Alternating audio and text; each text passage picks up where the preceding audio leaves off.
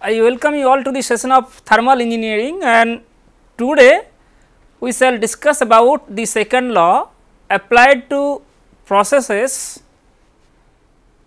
of a power plant. So, if we try to recall, in the last class we have discussed about the mathematical form of the combined first and second law, and if we apply this combine first and second laws to different processes in a power plant, then we could establish the expression of energy transfer, whether it is in the form of heat added to the system or it is in the form of work being extracted from the system. We could establish their expression. So, today you know that in particular we have seen that if we apply that form, mathematical form, to the process which is there in a boiler, also the process which is there in a turbine, and from there we could write the expression of, rather the mathematical expression of heat which is added to the boiler, essentially for the change of the thermodynamic state of the working substance, and for the turbine wherein we had seen that while steam is flowing through the turbine, it does work and we are getting work output. So, just for the recapitulation again, we can draw the schematic of the power plant.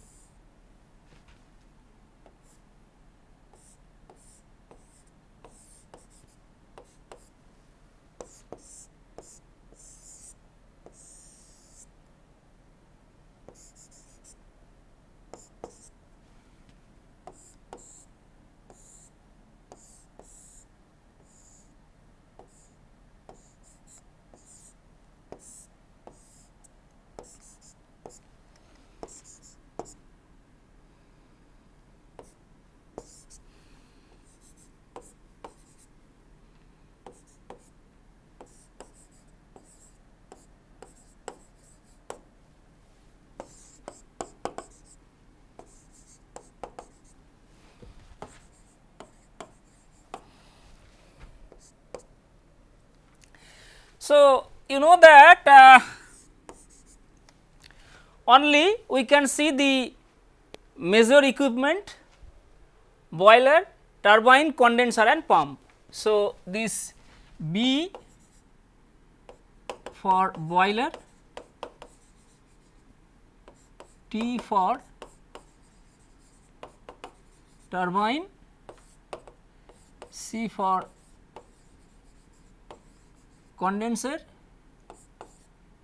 P for pump. Okay. So, now though we have seen that the amount of heat which is needed to be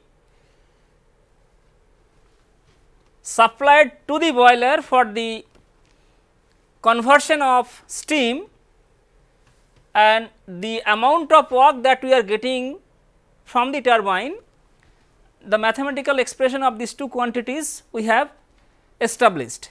One important that also I had discussed that in a similar way we also can find out the expression of this quantity which is rejected from the condenser. We have also discussed that second law of thermodynamics puts a restriction that if we need to run this plant in a cyclic manner, there must be a provision of energy rejection. So, you know that this particular component, that is pump, if we try to apply, that if we need to know the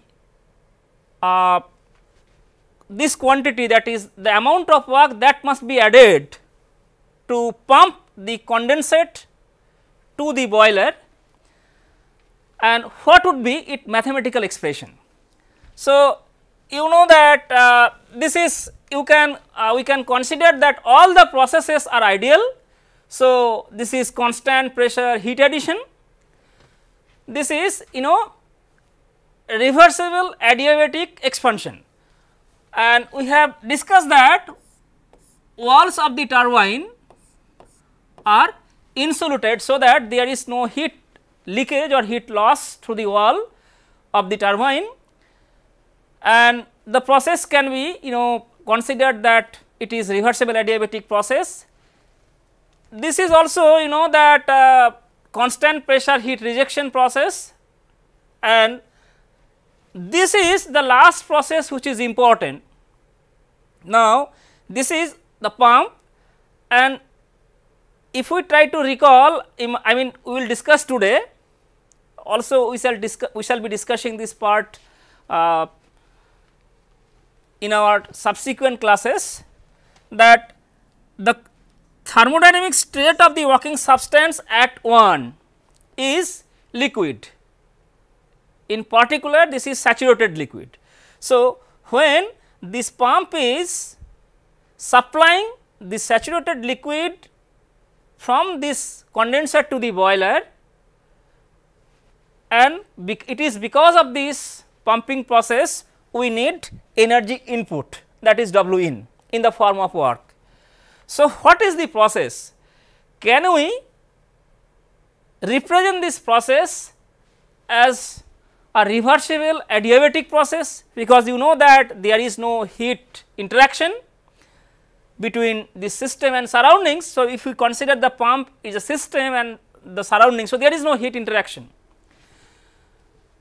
We also can consider the process that is there while condensate is pumped back to boiler, and this process can be represented by the reversible isothermal process. So, basically you know that boiler is a heat interacting device and the process is also a heat interacting process. Turbine is also a device in which there is no heat interaction between system and surroundings. Somehow in reality we really do not, I mean we have to admit that in reality there must be some amount of heat leakage, but while we are trying to estimate the efficiency of the cycle, we also need to estimate the efficiency of the performance of all the processes which constitute together to form the cycle. So, in this particular device is a work interacting device, because we are getting work output. Similarly, this is also a heat interacting device, because this is required wherein heat must be rejected to operate the system in a cyclic manner. What about this? So, this device is not a heat interacting device, but we need to supply work for this pumping. So, if it is not a heat interacting device, so there is no heat interaction between system and surroundings, we can represent the process as the reversible adiabatic process. Can we represent the process by reversible isothermal process? Because you know that thermodynamic state of the working substance at point 1 is saturated liquid. So, while pumping, the state is getting changed and it is coming to state 2 where pressure is definitely higher, and that is what our objective is. But since it is an incompressible fluid, so there is no change in volume, specific volume is not getting changed, but can we really represent the process by a reversible isothermal process?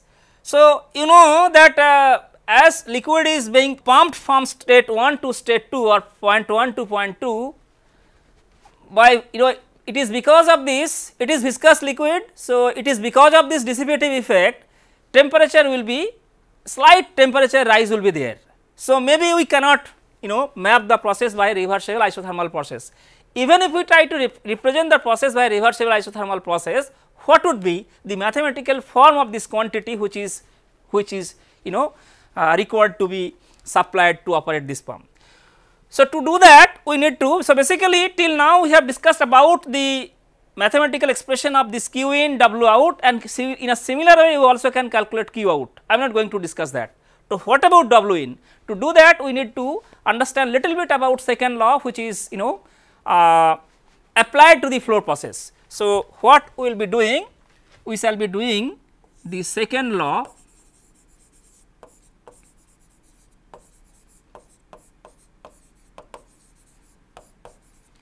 applied to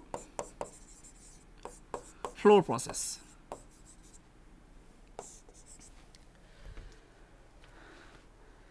So, you know that if any particular process concerns a flow across the system boundary. So, you know that the process, the pumping process, there is a continuous flow from 1 to 2. So, the process concerns a flow across the system boundary. Now, if we try to apply second law, why do we need to go for this analysis is very important. You know that essentially we are trying to apply second law to a flow process. That means we are trying to look at the entropy transport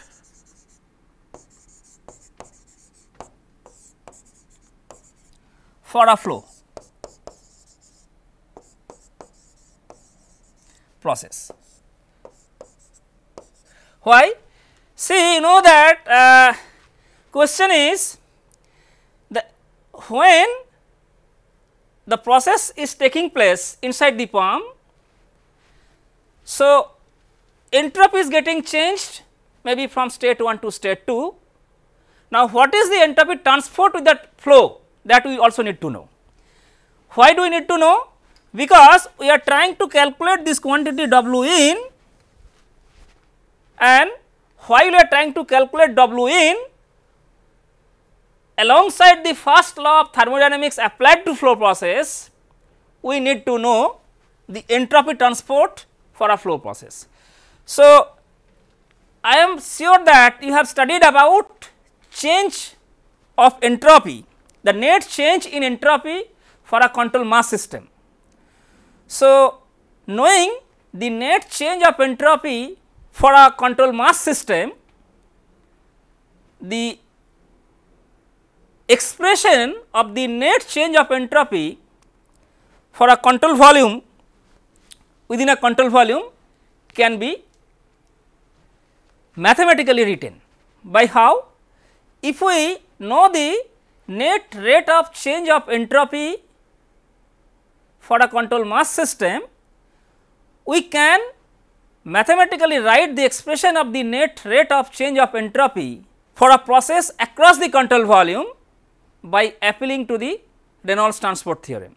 So, what I would like to tell you that our concern is to express the net change of entropy for a flow process. We know how to calculate the net rate of change or net change of entropy for a control mass system.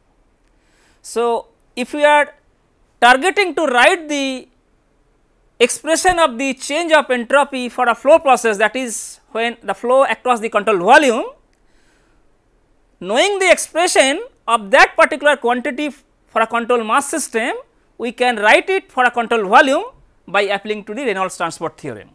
So, we can write the Reynolds transport theorem, just the mathematical expression, although we have discussed it, but for the sake of completeness I am again writing today. So, this is dN dt for a system, that is dN dt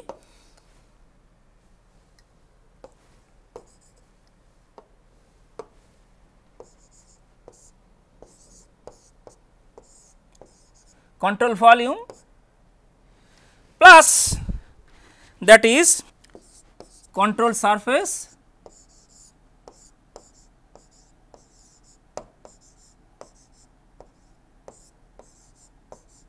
dA. So, if we try to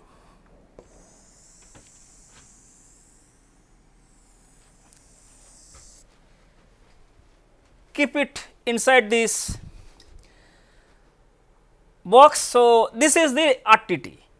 Now, our objective is to write the entropy transport, the change of entropy, rather we need to know the mathematical expression of the change of entropy for a process across the control volume, knowing the change of entropy for a control mass system, and to do that we need to apply this transformation equation. So, here this N is the total entropy. So, this is total entropy, and small s, that is capital S by M, is the specific entropy.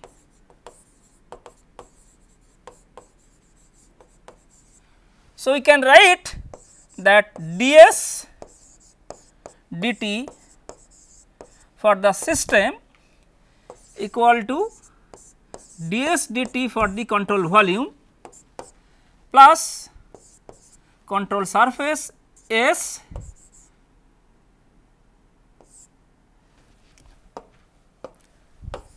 rho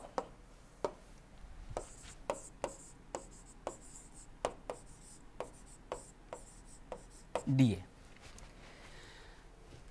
So, if I go back to the previous slide, this dN dt system, that is the net change of an extensive property, say n, within the system. Similarly, this is the net change of entropy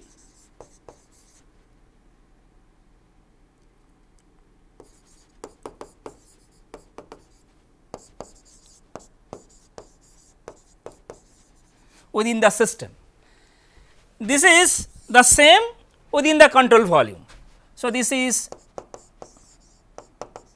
within the control volume. What about this fellow? So, this is net transport of entropy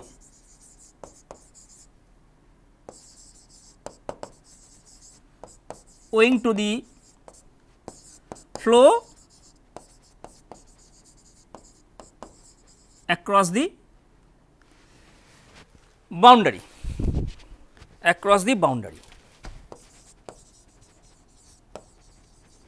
Okay. So, basically you know this quantity left hand side we know, because the change of entropy for a control mass system we know. Knowing this quantity, we can write the net change of entropy within CV. To do that, we also need to know what is the net transport of entropy due to flow or owing to the flow across the boundary. Why?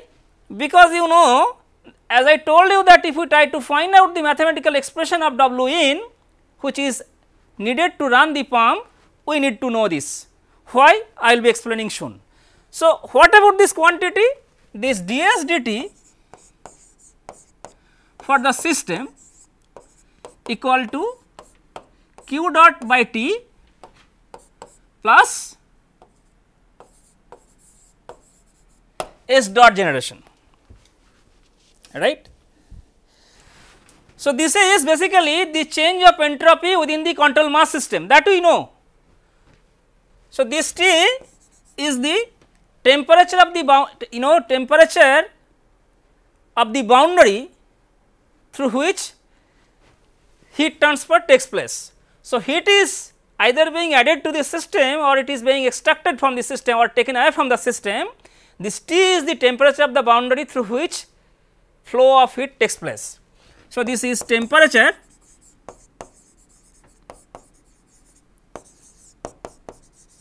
of the boundary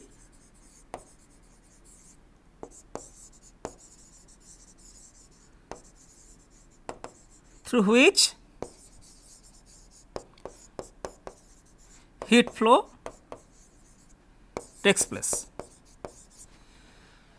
Now, if we have multiple such boundaries through which heat is getting interacted between system and surroundings, we can write this is the expression.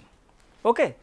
Now, it is very important. Now, what we can write is that, so we can write this q dot by T plus S dot gen equal to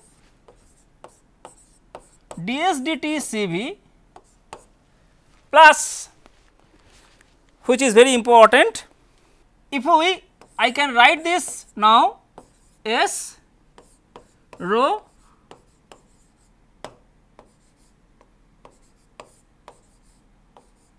dA. We can take one assumption that, so if we consider that this is the control volume and we have this is inlet to the control volume and this is exit to the control volume, and control volume is changing from its state 1 to 2. So, this is in and this is exit. Okay. So, this is a flow system. So, this is flow in and this is flow out. Control volume is changing its state from state 1 to 2. Now, the change of entropy within the control volume, that is ds dt with Cv. Entropy transfer due to flow in and flow out, this quantity represents the change in entropy within the control volume due to the flow. Now, if we consider that this is the flow section. So, entropy specific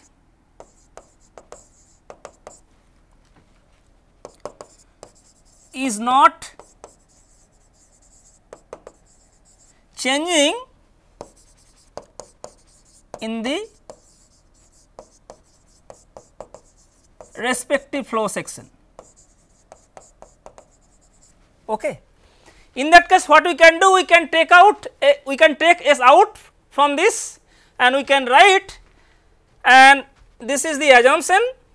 Before going to that, we can write, so q dot by T plus S dot gen equal to ds dt control volume plus S Cs rho V relative in cap dA. What about this quantity? This quantity, you know that this quantity is nothing but the mass flow rate.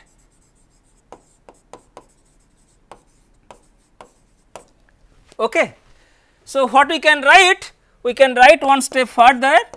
We can write q dot by T plus S dot gen equal to ds dt Cv. So, this convention we know that if it is outlet, outward normal and flow direction, these two are in the same direction, whereas the outward normal for the inflow is opposite to the flow direction. So, considering that, we can write, so this is m dot exit into AC minus m dot inlet into SI.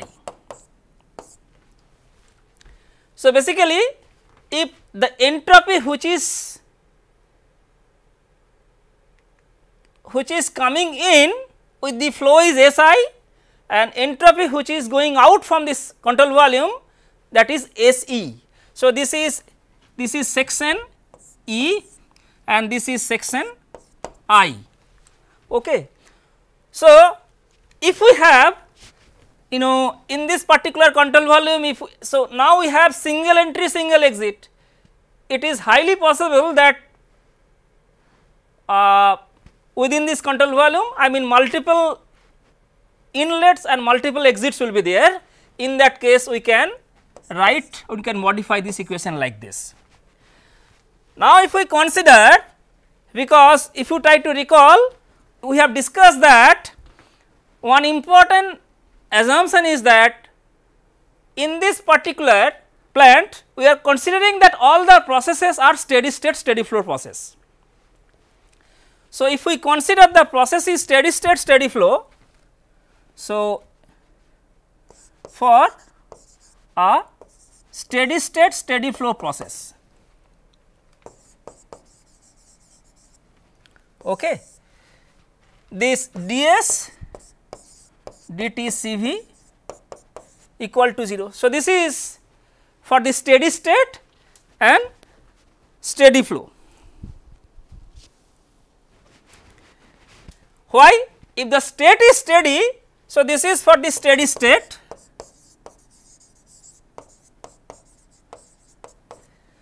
for the steady state the no difference, basically if we look at this, for the steady state there is no difference between state 1 and state 2.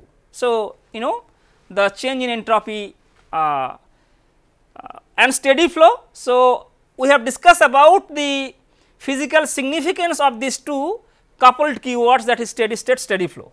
So, this is equation. So, ultimately we can write for a steady state, steady flow case, we are getting this is q dot by T plus S dot gen equal to m dot E A C summation of m dot I S I. So, this is the equation, this is the equation which we shall apply along with the first law of thermodynamics to obtain the amount of work that should be added to the pump for the operation. Okay. So, you know that next we can discuss about two different processes. One is now case 1, that is steady state, steady flow process,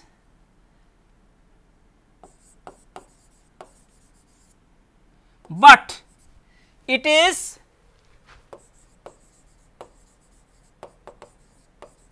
reversible isothermal. So, basically we would like to discuss about a process which is steady state, steady flow, which is reversible and isothermal, right. So, if it is reversible and isothermal, this is the entropy transport equation for this steady state, steady flow process. So, to arrive this equation, we did this exercise.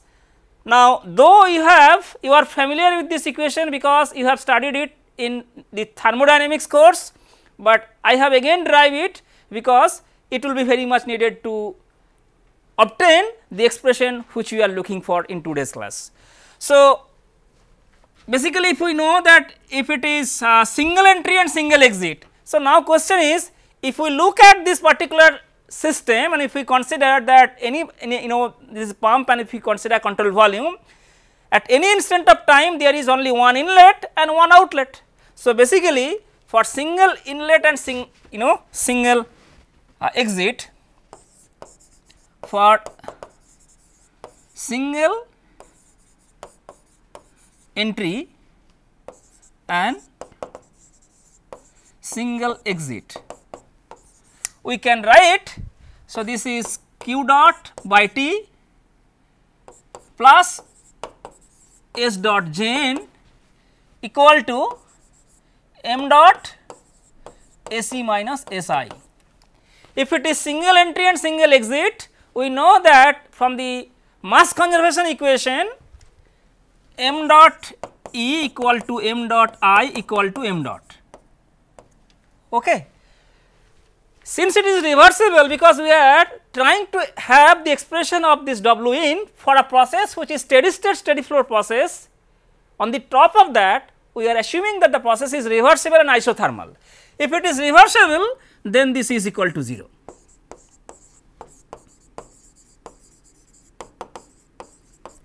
Right. Then we can write that q dot by T equal to m dot AC minus SI. So, we can write that this is in the rate form. So, we can write it in this form, that is q equal to T into AC minus SI, right. So, this is the equation which is written in the form of, in the rate equation. We can write q dot by m dot, that is nothing but small q, and that is equal to T into SE minus SI. So, this is very important. So, let me keep it inside this box. Okay. Now, we have to apply again the property relation. So, if we apply the property relation,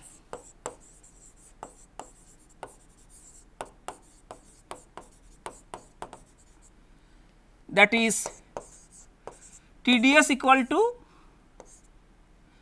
DH minus VdP. Why? TDS is equal to du plus PdV. You try to understand, we are trying to establish the expression of W in for a process which is there in a pump. So, in this process pressure is changing. So, the sole objective of having this particular component in this circuit is to raise pressure from point 1 to point 2 or state 1 to state 2. So, if pressure is changing, then and that is also the, you know, that this is this is a flow process. So, we need to write that is dH. So, thermal energy, that is not U. So, the thermal energy for the flow process is H, that is U plus PV. So, now this is dH minus VdP. So, you know that if we write it isothermal process, reversible and isothermal process, so T is not getting changed. So, basically we can write T into 1 to 2 ds equal to 1 to 2 dH minus 1 to 2 VdP. So, we can write that is T into S2 minus S1 equal to H2 minus H1 minus 1 to 2 VdP. Okay. What is T S2 minus S1? That is Q1 to 2 or Q. So, T S2 minus S1. So, this is the generic expression we could establish. So, we can write that this S2 minus S1 is nothing but Q. What about first law? So, first law for steady state steady flow process across the control volume.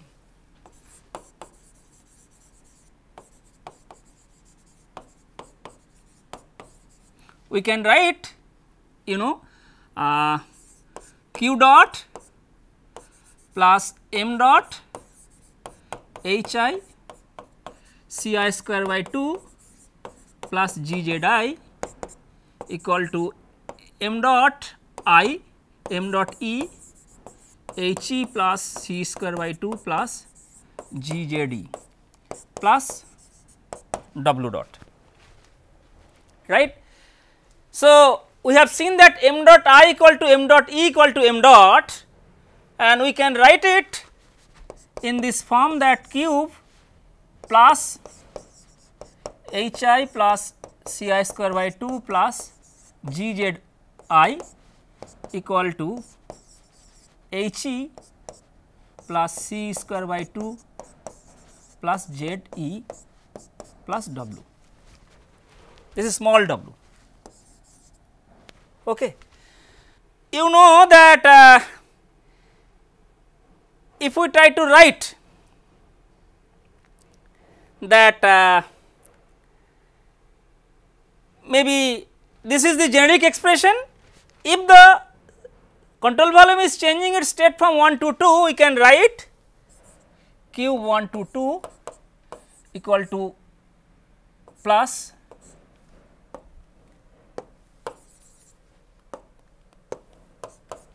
H1 plus C1 square by 2 plus GZ1 equal to W1 to 2 plus H2 plus C2 square by 2 plus GZ2.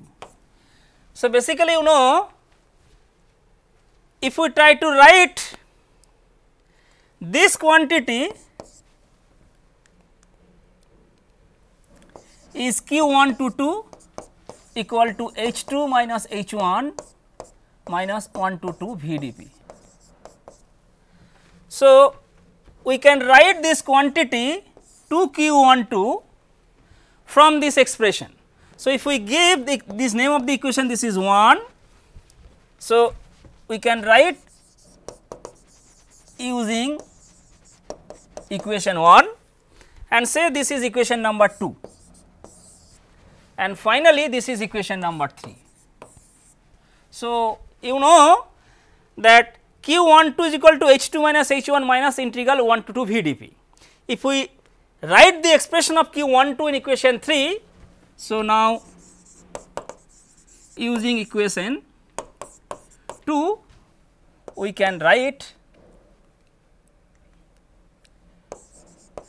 H2 minus H1 plus H1 plus C1 square by 2 plus GZ1 equal to W1 to 2 plus H2 plus C2 square by 2 plus GZ2 minus 1 to 2 VdP.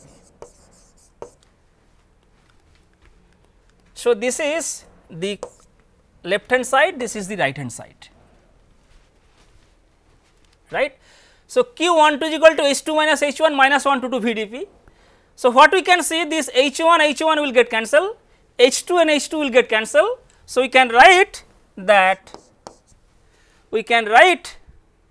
W12 equal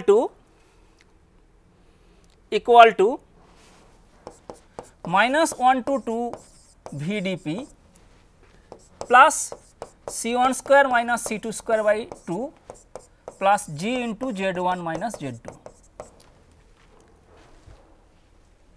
right. So, this is very important form which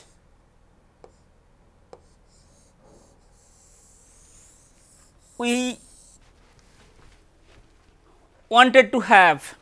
So, what you can see that the work done for the steady state steady flow process. So, the work done, that work which should be added. So, the energy which should be added in the form of work for a steady state steady flow process which is also reversible and adiabatic is nothing but minus 1 to 2 VdP plus C1 square minus C2 square by 2 plus G into Z1 minus Z2. If we consider the changes, if we do not consider the changes in kinetic and potential energies, then we can write that work done in a steady state steady flow reversible and isothermal process W1 to 2 equal to minus 1 to 2 VdP, provided when the changes in kinetic energy and potential energy are negligible. So, this is very important. If they are not negligible, we cannot write. If they are negligible, we can write. This is the form. So, this is very important. Now, let us try another case, that is case 2, that is steady state steady flow process, but now the process is reversible and adiabatic. So, process is reversible as well as adiabatic, then what would be the expression of this quantity work done? So, you know that if we write from this particular equation that this quantity, so see that q equal to 0. So, we can write from equation 1 m into S2 minus S1 equal to 0. So, S2 equal to S1, that is isentropic process, right. Reversible adiabatic process is also called the isentropic process. Now, the property relation,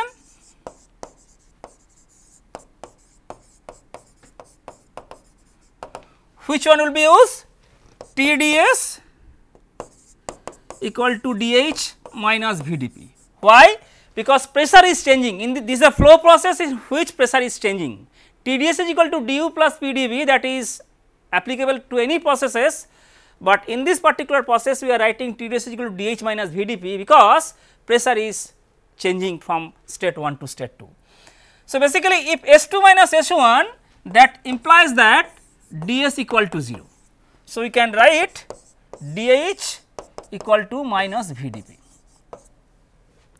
So, we can write it that H2 minus H1 equal to minus 1 to 2 VdP. Okay. So, this is what we can write. So, second law, if the process is steady state steady flow process and along with the steady state steady flow the process is reversible and adiabatic. For that process we know this is isentropic process. So, reversible adiabatic process is isentropic process because entropy is not getting changed. So, ds is equal to 0.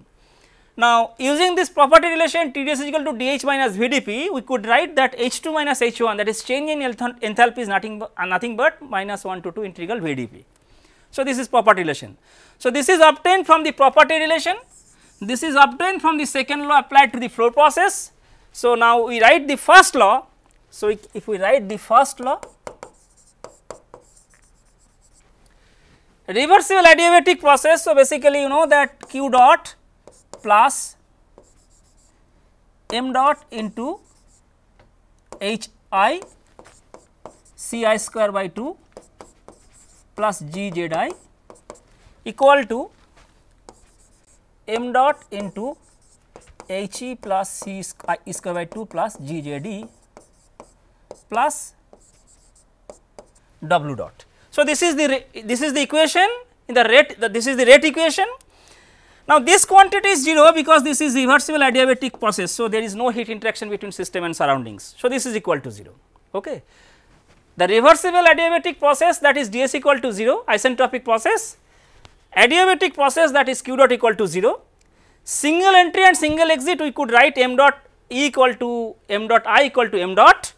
Now, what we can write, I mean this is, so what is H2 minus H1?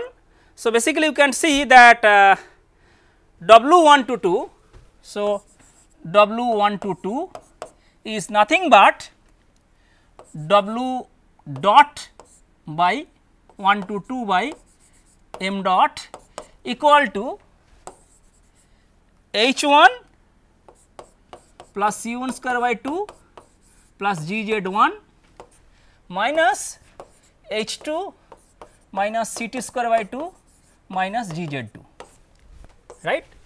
From the first law what we are doing, we are writing W dot by m dot, that is nothing but W, small w specific work for a process, that is process 1 to 2, that is nothing but H1 plus C1 square by 2 plus GZ1 minus H2 minus C2 square by 2 minus GZ2, and that is what I have written over here.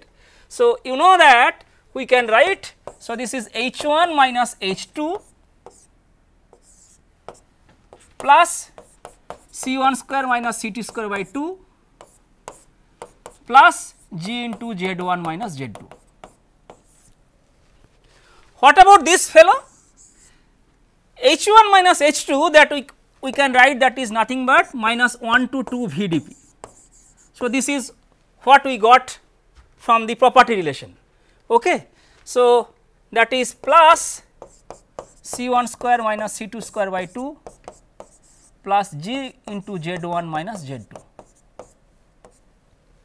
Okay. So, this is W1 to 2.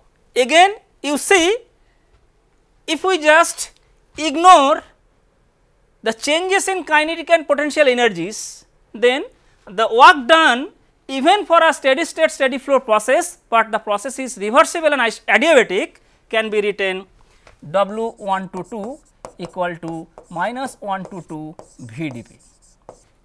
If we mark it, okay. So, if we write it, so this is for negligible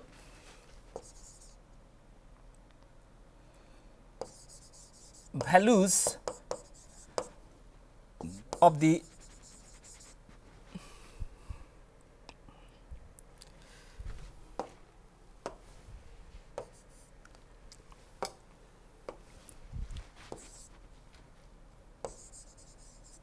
changes in kinetic energy and potential energy. So, for the negligible value of the changes in kinetic and potential energies, we can write this is the expression. So, if we try to write that reversible isothermal steady state steady flow process, work done W1 to 2 equal to minus 1 to 2 VdP. For the reversible adiabatic steady state steady flow process, work done W1 to 2 equal to 1 to 2 VdP. So, we can see that the work done for the steady state steady flow process is generic. The expression of work done for the steady state steady flow process is generic, no matter whether the process is adiabatic or process is isothermal. So, the expression of work done for the reversible steady state steady flow process is generic, and it does not define whether the process is adiabatic or isothermal. So, this is what is important. So, you know, our objective was to find out what would be the expression of W in which is added to the pump. If the process is reversible isothermal or reversible adiabatic, there will be a slight change in temperature of the flowing fluid because of the dissipative effect. And considering this, if we try to represent the process by using or by the reversible adiabatic process, even then the expression of work done is remaining same, that is nothing but minus 1 to 2 VdP. So, why it is so? So, basically you know that for a reversible steady state steady flow process, the expression of work done is same. It indicates that any reversible process, any a reversible steady state process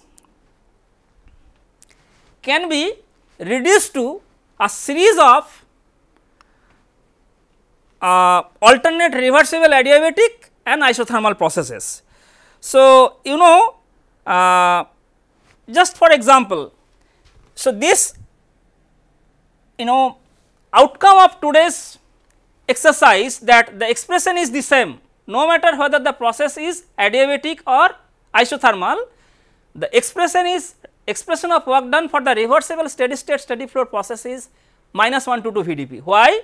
So, basically the conclusion is that any such process, that is reversible steady state steady flow process, can be reduced to a series of alternate reversible adiabatic and reversible isothermal processes. So, basically if we try to represent the processes in T s plane. So, this is S T. So, you know that say system is changing from state 1 to state 2. So, this is 2 and this is 1, right.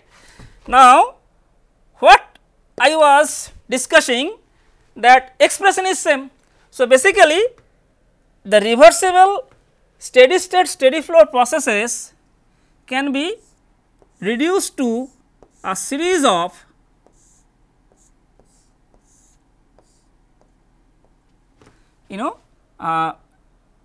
reversible and adiabatic processes. So, let me erase this point too.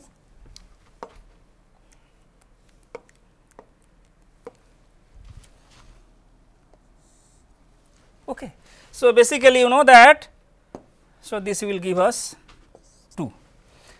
So, conclusion is any such process can be reduced to a series of alternate reversible adiabatic, that is vertical line, and reversible isothermal, that is horizontal line. So, that is what I am writing. So, any reversible steady state steady flow process can be reduced to a series of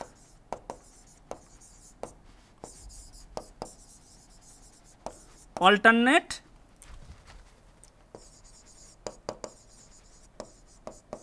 adiabatic vertical line and